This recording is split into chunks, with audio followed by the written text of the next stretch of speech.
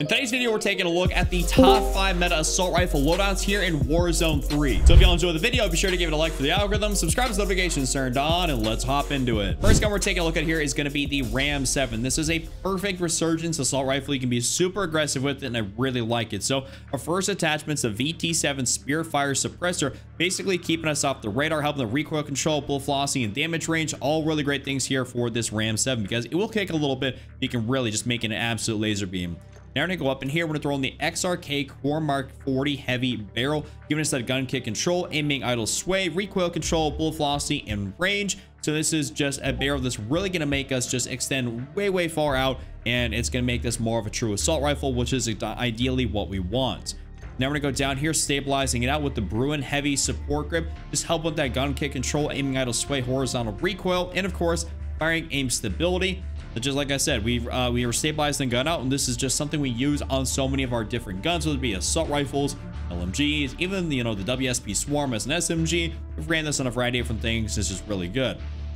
Got to, of course, go down and throw in a magazine. I'm a 60-round mag kind of guy, so we are throwing on the 60-round drum. So the 60-round drum, in my opinion, is the only way you guys should ever run this gun. That's just because 40 rounds is really just not enough in any capacity. And 60, I mean, it's your primary assault rifle, so we're really trying to make it the max amount of ammo in comparison to Warzone 2. Magazines and stuff doesn't slow you down nearly as much, so it's not really something we even have to consider in terms of our movement speed and everything like that. So definitely only go for the 60 round. And lastly, we're gonna go throw up the MK3 reflector. You guys can always use the iron sights. I'll show you how to use iron sights if you don't want to run this specifically. I just kind of like running a red dot on this gun. It feels really nice. You guys can run the MK3, the Night Arm Model 2023. It really doesn't matter what red dot sight you throw on here. It's just entirely up to you. But if you do not want to run a red dot sight, go down here, go throw on a rear grip, and pretty much all you're gonna do is throw on the Retort 90 grip tape, and that's gonna be your full build right there. So this is an absolute banger. Definitely try this one out. Next up, we're taking a look here at the SVA 545. So this is an underrated assault rifle that's actually really good. I see hardly anybody using it. So first attachment, much like the Ram 7, is the VT7 Spear Fire Suppressor. Like I said, it keeps us off the radar and helps the recoil, bullet velocity, and damage range, all that good stuff. Next up, we're gonna go throw on the STV Precision Barrel. So this is the largest barrel we have access to, which is ideally what we want. It's an assault rifle trying to extend out that range as far as possible, so it's just going to help us do that. It's going to help us be better at longer ranges, which is what we want. Now, this is a bit of an interesting one. I did some research, and I found out that the 5.45 high-grade rounds for this gun actually do really well in terms of extending out its actual damage range and just really making your shots hit a lot harder. So definitely give this a try because this is actually really solid, though. You don't have to run it with the high-grade rounds. This is kind of giving me back to some of those vibes with Warzone 2, where we're throwing on a lot of the different ammunition types to kind of bolster our overall lethality of the weapon. So definitely try this out, but you do not have to. You can switch it out for like an underbarrel, throw in like the Bruin Heavy Support Grip, and be perfectly fine right there. Not the Jack Purifier, but you guys get what I'm saying, the Bruin Heavy Support. Now we're gonna go down here and throw on the 60 round mag. 60 round mag, I'm a 60 round mag kind of guy. Of course, this is the biggest one we got, so 45 and 60s are pretty much our only choices here realistically, and 60 is just the way to go. And then lastly, we're gonna go throw on the Corio Eagle's Eye 2.5x sight. So this is pretty much the meta optic for this game. Whether you're playing Resurgence or playing big map BR, doesn't really matter. Throwing on the Corio Eagle Eyes is basically what we do. But if you don't want to do something like that, I've actually ran with great success the SE Recharge, which is pretty much my other go-to sight for an assault rifle. So between the SE, the Corio Eagle Eye, you really can't go wrong. And this is my full build right here. Definitely give this one a try. It's actually really solid. Next up, we're taking a look here at the DG56, 58, whatever I want to call it, basically the 3-round burst assault rifle. This is an assault rifle that doesn't get used as much right now because I tried to nerf it a little bit, but it is truly an assault rifle that's actually really solid, and I highly suggest you use it. So, Spear Fire Suppressor, as per usual. We're gonna go throw on the DG56 LS18 barrel, and the reason I've called this the 56, the 58, I think it even used to be called the DG52 upon the release of the game. They've altered the name of this thing at least like 3 times. It's kind of ridiculous. Not sure if they're running into legal issues there over there at Activision, but it's changed a few times. But this is just the largest barrel right here, extending out our range, making it easier to be able to control, basically more able to hit your shots, which is really sick. I'm gonna go down here, throw on the 40 round mag, but I will say that, well, it is a 3-round burst, so the 40 round is something you can get away with though you can throw on the 60, especially if you're playing quads. You want a little bit more ammo in your mag. That will actually work out really nicely as well. But just because it's a 3-round burst, you have the luxury of choosing between the 40 and the 60. I just have the 40 on here for a little bit more mobility, and I didn't figure I needed the 60, but definitely the 60 is okay as well. And I'll just go ahead and equip that on there. Now we're gonna go on back here and throw on the Varanus Steady Grip, Varanus, whatever you want to call this thing. Basically, the firing aim stability increase, gun kick control, and of course recoil control increases are fantastic. Helps keep your sight a little bit more level when you're trying to hit those follow-up bursts, because I mean, you're gonna be probably taking people down about 2 to 3 bursts, give or take, depending on how many headshots you hit with those shots. So this is something that definitely helps us out. Now on this gun in particular, lastly, our optic, the Choreo Eagle Eye, does work out very, very well. So definitely recommend to keep this on here, because this gun is a lot more of a precision-based gun as opposed to like an assault rifle where you can get a tad bit more mixy with it. Like you can be a little bit more aggro. This is not like the Ram 7. Like you want to kind of be picking people off. So this will help you do that. But this is my full build right here.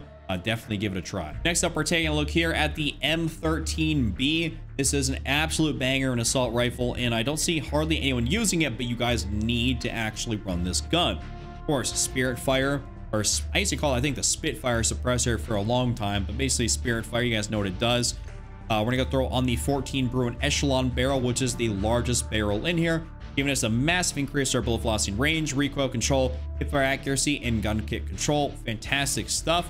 You don't want to mess with any of these other ones. This basically tries to convert it into like an SMG or just like a shorter range gun, which is really not what we're trying to do. Definitely don't ever want to run the M13B that way. I know there's the M13C, but I really don't even like that one at all. So don't even mess with it. Just run the Bruin Echelon. Gonna go throw on the Bruin Heavy Support Grip for our underbarrel, which is something, like I said, we've ran so many times before. It's just so good on a variety of different guns. And this will genuinely make this gun an absolute laser beam. I get called out for hacking or having sticky aim or whatever like that all the time on Facebook when I be using this thing. So definitely try this out, because you're probably starting to get those same comments that I get. You're getting called out for hacking or something, because this gun is very good and it's super easy to be able to control. It's like an actual certified laser beam. We're gonna go down here, throw on the 60 round mag, 60 round mag kind of guy. So we're throwing on that 60. And also because this has a higher fire rate, you're definitely gonna need that 60. Lastly, throwing on the SE Recharge. I personally do not like the Choreo Eagle Eye on this thing. I much prefer to run the SE Recharge as like my sight of choice.